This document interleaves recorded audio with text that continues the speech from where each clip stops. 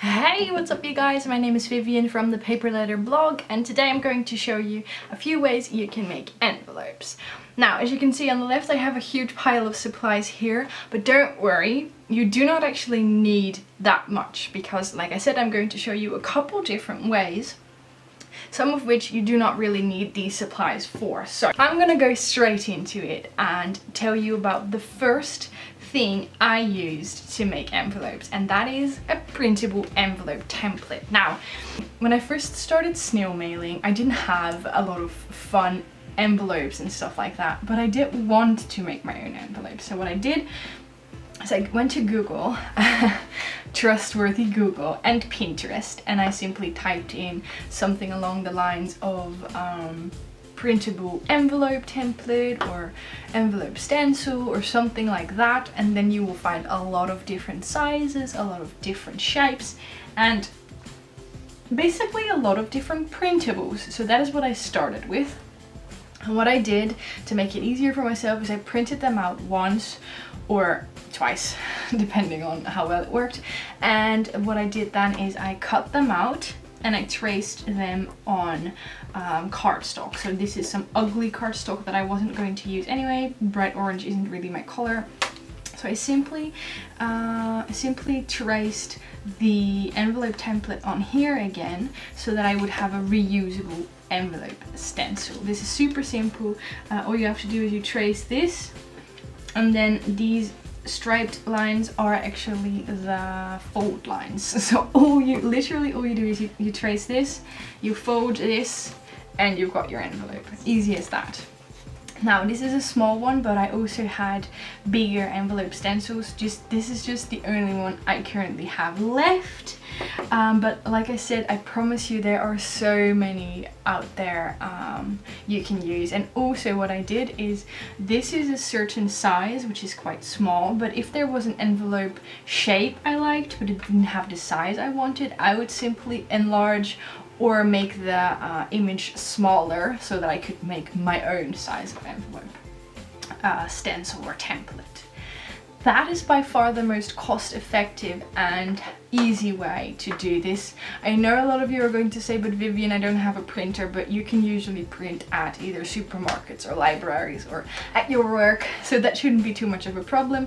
And like I said, you only have to print it once if you turn it into a sturdy template like I did, because I actually use this one quite a lot and it's still perfectly fine. So that's my first tip for making envelopes. Look for printables. That's basically my first tip for everything in snail mail. There's so much to find online. Now, the envelope templates are something I have used so much in my time as a snail mailer, because after I made my own, I ended up finding a few pre-made templates. So this is by far my favorite one because it is kind of easy to follow and quite pretty if you ask me. So this is a wooden envelope stencil that I actually got in a Dutch online craft store, if I'm not mistaken. But as you can see, I have many more. I have tons of different ones. These are all from AliExpress, the colorful and the wooden ones, and this one is from Hema, which is a store I know a lot of people in Europe have. And don't ask me, this one, it also makes some sort of weird triangle shape, but it doesn't make a whole lot of sense. So, oh yeah, and this one, this is so weird. This is also an envelope stencil, but it is tilted. Like, who needs a tilted envelope? I don't know, AliExpress. I actually did not end up using these that much. This one is for a gift bag, which is quite handy. And then this one is for a square envelope, which you can put like one of those CD envelopes, you know, where you can put a little window in to see the CD. So I have a lot because I simply love making my own envelopes. And even though I have now upgraded, I still use those quite often. One last tip for making your own envelope template is to open up an existing envelope. So when you have an envelope that, for example, your bills came in or something like that, simply carefully peel open the envelope. Wait. So for example, this one holds those little, actually holds little, how do you call that? Like little things, like little challenges my cousin made for me. For example, it says make a flower crown and wear it during a video, or tell us 3 good jokes.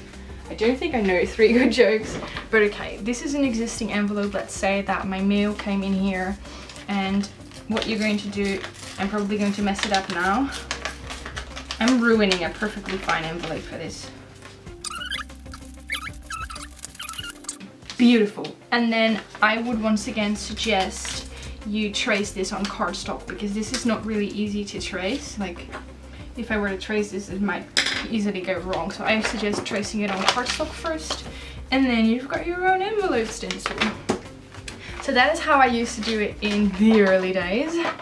But okay, I also have an envelope punch board, which I will show you a little bit later on in this video. But this video tutorial is basically for anyone and everyone. So it also includes tips and tricks for people who do not have an envelope punch board.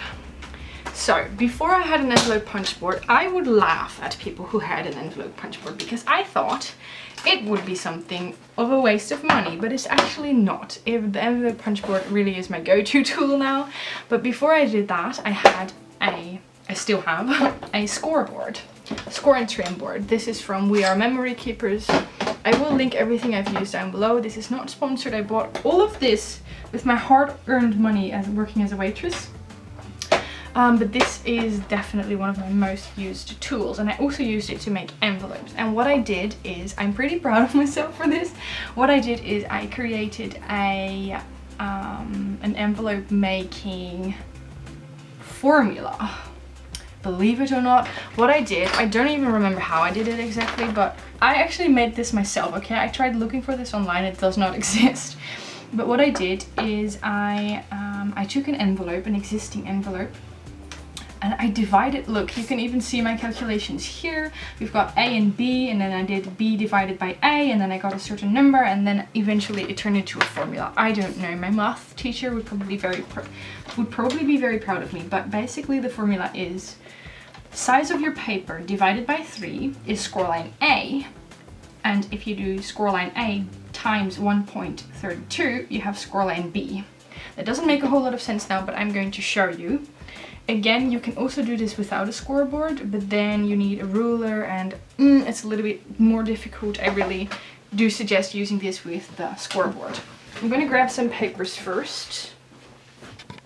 But what this formula does is it takes the size of your paper.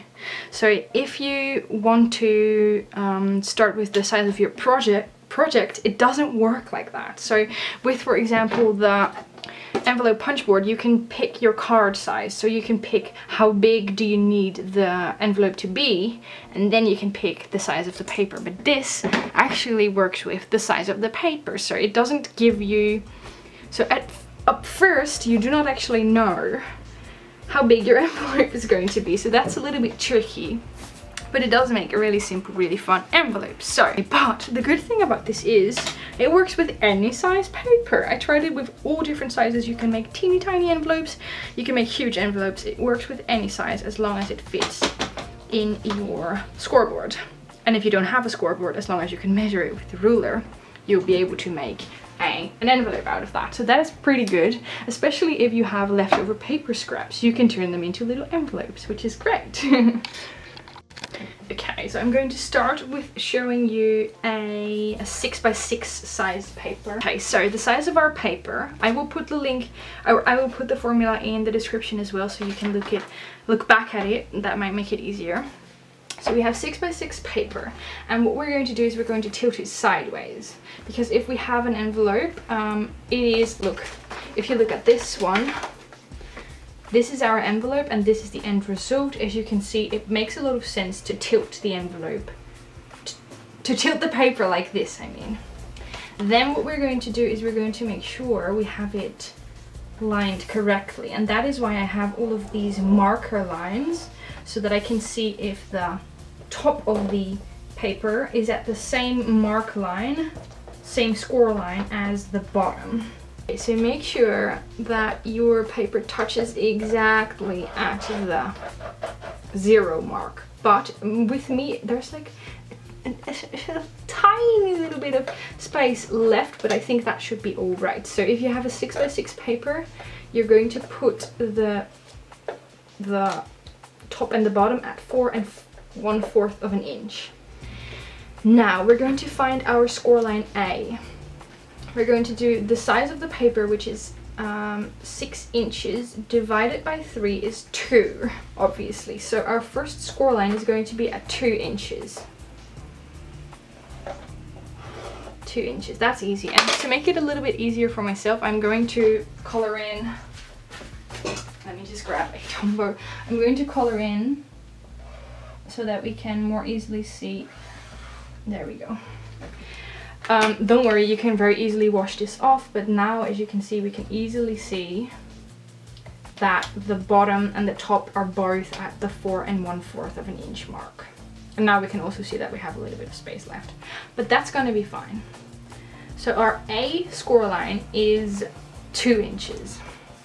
Now we're going to flip it all the way around so that our scored page, oh my god, I just realized this is double-sided, how cute! We're going to flip it all the way around so that our folded page is over here. So we're going to make a full turn, and then we're going to put it back at the pink stripe, and we're going to do score it at 2 again. Score it at 2 inches. And now if you look at this little envelope, you will see that this would basically be scoreline A.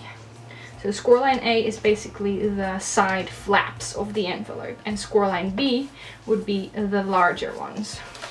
I'll turn it upside down so you can see more easily. Wait, I will write it on here. Our paper size is 6 inches. We're going to divide that by 3 is 2. So that is scoreline A. I really hope this makes sense. Now we're going to do that times 1.32 times 1.32 is and that will be scoreline B. I really hope this makes sense, but once you get the hang of this little formula and you have a scoreboard, it will be so easy. So when I do that times 132, it gives me 2 inches and 46. Yeah, 2.46 inches. Now 46 obviously does not line up with the 1/8 system, which is why down here I wrote down what all of the inches mean. So 2.46 is closest to the 2.5 of an 1/8 inch. 2 inches and 5 of an 1/8. Does that make sense? I really hope so. I want to point out, I realize I forgot that now, that I'm using inches while I usually use centimeters. You could also do this with centimeters.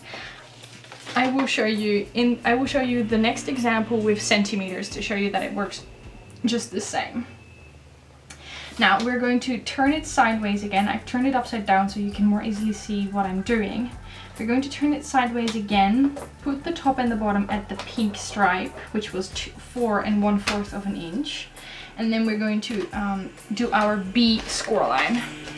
Now we just found out that the B scoreline is 2.64, which matches to 5/8 of an inch best. So the next thing we're going to do is we're going to score it there. So 2 5/8 of an inch. And there we go. And we're going to flip it so that our B scoreline is all the way on the left. And then we are going to score it again at 2 5/8 of an inch. So now, as you can see, it starts to resemble our envelope template quite a lot. These are the side flaps, which is scoreline A, and these are the top and the bottom flaps, which is scoreline B. As you can also see, let me color that in, that actually might make it easier. As you can also see here, where the score lines meet, you get these little triangles. And I think it's nicest if you cut them out, because otherwise you're left with a little bit of an overlap, which might look ugly. So I'm just coloring them in to make it obvious. So we're going to cut them out. Just those tiny triangles. You don't have to do that. I just think it looks nicer in the end. I'm going to cut them out. Cut them out. And then all you have left to do is fold.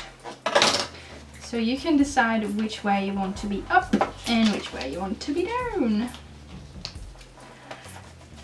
Like, I know this may sound very intimidating at first, but like I said, once you get the hang of it, you will be making envelopes in no time. And what I love about this is that you can use any size paper you have, as long as it's square, and you will never waste another scrap of paper again if you can turn them into these fun little envelopes.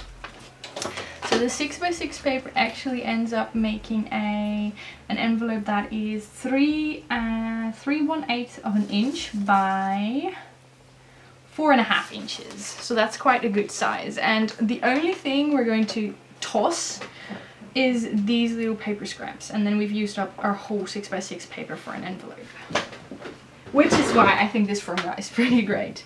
Not gonna lie. Now, I will show you that it works with any size paper, and I'm also going to show you that it works with centimeters as well. I'm going to pick a paper first. Let me go with this one, just a simple one. I purchased this entire block especially for making envelopes, which is showing you how much I love making envelopes. I'm going to make it, I could do 12 by 12. The only thing that's making this difficult is that, as you can see, or I hope you can see, let me put it like that. As you can see, our paper then does not fit on the envelope punch board anymore, or I mean on the scoreboard anymore, but it is still possible. You just have to find a way to score all the way down, but I'm not going to do that because I don't need an envelope that big. I'm going to make it slightly smaller. I think I'll go for 9 inches, which probably still leaves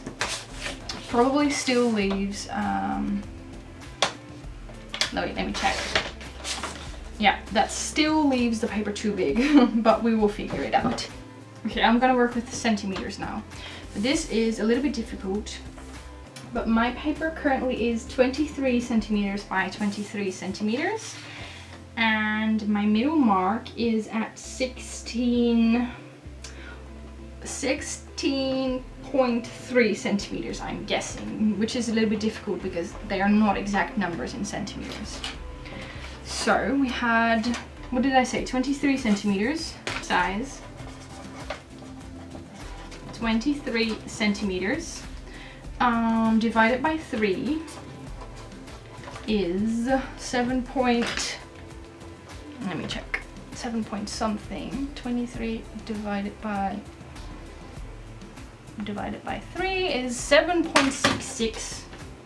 7.66, which is scoreline A.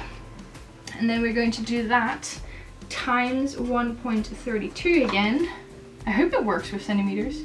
Times 1.32 is 10, I'm speaking Dutch. 10.12, which is scoreline B. Now, let me see. So we place our paper again at 16.3 centimeters. And then we're going to score line A first, which was 7.66 centimeters. Which should be around here, I think. That's difficult. It's a little bit more difficult because the numbers aren't exact. It should be around there. And then we flip it all the way. And then we put it back at the spot and we do 7.66 again. So just slightly over the 7.5 mark. And then we flip it once so that our scoreline A's are at the top and the bottom. And then 10.12 should be around there. I think this one will be less nice than the inches one just because the numbers aren't exact. but it should be alright nonetheless. And I simply use inches because it's easier, as this punch board is completely directed to people using inches. So 10.12 again. Let me see around there. And there we go. And if there's a certain size of envelope you're going to use a lot, such as this one would probably be a size I use a lot, I suggest turning it into a stencil so that you can more easily make these little envelopes. So I'm going to cut out the triangles again. Triangles.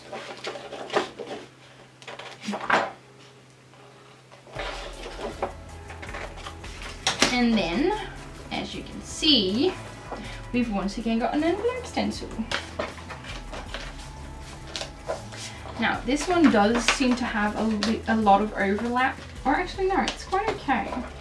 I'm taking that back. But you could also make this a little bit wider, just so that the middle is a little bit bigger and you have a little bit less overlap here. See, these two flaps are rather big. It would have been okay if they were a little bit smaller. But once again, we've got our little envelope. I will also show you the end result. If you use 9 inches by 9 inches paper, you will get an envelope of 12 centimeters. 12 by 17 centimeters, or 6 5/8 of an inch by 4 5/8 of an inch, which is a very, very common size, almost. And I quite like this size. It will have a lot of space for goodies and my letter. Now, I didn't tell you this before, but obviously the easiest thing to do is to glue this side. I always look at how far I can glue, which is around here and there, and then I'm going to put glue until there and until there. And if I put it higher up, it's going to be stuck down to the middle, so I always use my nail to make a little how do you call that, indication until where I can put glue, and then you put glue there and you can put glue there. Now, you could also put glue there and there. I sometimes do that just as a precaution, but if you glue them here, it should be enough. Now, last but not least, with a scoreboard or with scissors, you can also make an envelope simply by hand. I know my pen pal Roxanne does that, but I'm not going to tell you how because I've only done it once and it didn't look pretty. But if you want to do that, I suggest simply playing around with it until you find out something that works for you. There are many, many more ways you can make envelopes, but these are just the ways I feel comfortable telling you about. I suggest, if you have another idea or if you have another way, feel free to leave a comment down below telling us all about it. But I chose not to tell you about it because with me it would look rather clumsy, and in my opinion these are the easiest ways to do this. My final and favorite way is using the envelope punch board. Like I said in the beginning, I thought it was a little bit unnecessary, but ever since I have it, I'm so happy with it. It is so easy to use. Again, this is not sponsored, it is just, I just really like it. It even has a little bit of the directions here. It says select card size, trim paper to the correct size. Okay, I'm just going to show you because otherwise this is not going to make a whole lot of sense. But let us say we're going to find something to mail. Okay, let's say we're going to mail this little instruction paper, which is very old because I made it back in the previous apartment. So let's say we're going to mail this. So first we're going to measure it, and it is 5 7/8 of an inch by 4 1/8 of an inch. And then we're going to see which envelope would match that. So we're going to look for, what was it? I forgot already. 4 1/8. Okay, there's no envelope that would match that, but we can go for 4.5 inches. 4.5 inches by, let's say, 6 inches. So 4.5 inches and 6 inches. The paper I need is 8.5 by 8.5. So we are just going to grab a paper that is 8.5 by 8.5. Let's pick a simple one again. No, let's pick a pretty one. Like I said, I bought this paper specifically for making envelopes, but it is so hard to actually use them because I think they're so pretty and I would rather hoard them forever. Again, not sponsored, I'm just a fan of paper. So what did I say? 8.5, right? Did I say that correctly? Yes, 8.5 by 8.5.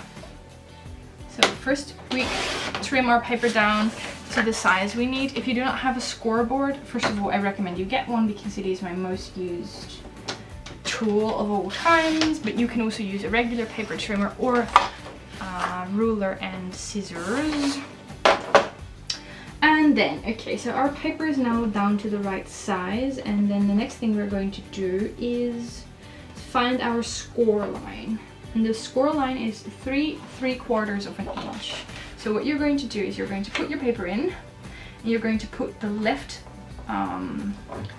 side on the 3/3 of an inch mark. So that's there. And then all you're going to do is punch.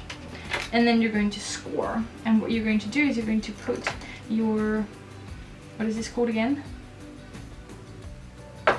Score tool? Bone fold, thank you. You're going to put your bone folder, bone something, all the way on the right. I need to turn this sideways so you can hopefully see. You're going to put it on the right, and underneath here is a score line. And all you have to do is follow that score line with this thingy. And then, as you can see, you have the beginning of an envelope. Then what you're going to do is you're going to turn it 1/4, and you're going to line up our score line with this little thingy. So that little thingy needs to follow the line of our made score line. We punch again, and we again follow that same score line we followed before.